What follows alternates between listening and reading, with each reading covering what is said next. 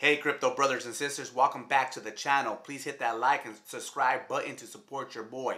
I got some eerie crypto news, guys. The co-founder from referral-based crypto project Onfo was found in his apartment dead with a gunshot wound. Dr. John Forsyth was a crypto advocate and an emergency room doctor. He was reported missing by relatives when he didn't show up to his shift at Mercy Hospital in Castleville, Missouri, guys. Authorities said that they found Dr. John's vehicle parked less than a mile from the hospital he worked at. In the vehicle, which wasn't locked, they recovered his passport, wallet, laptop, and work briefcase. However, the police officials don't believe that there was any foul play.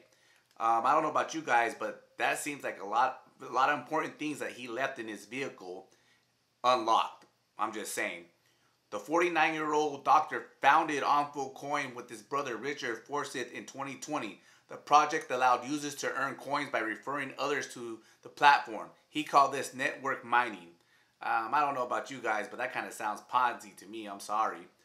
But guys, in 2020, John Forsyth was listed as a Bitcoin millionaire by Forbes. John was actually studying for his mathematics for his undergrad and was exposed early to Bitcoin and blockchain technology. Guys, these aren't the only crypto millionaires who have died recently. Okay, November 23rd, Amber Group co-founder Tatian Kolander mysteriously died in his sleep. 2 days later, a Russian billionaire Taran died in a helicopter crash.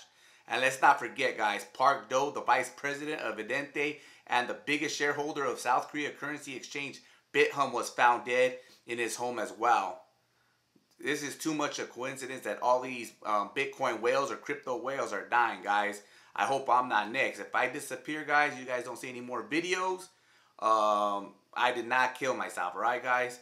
But if you guys found any value in this video, please like and subscribe, like I said, and I'll talk to you guys later.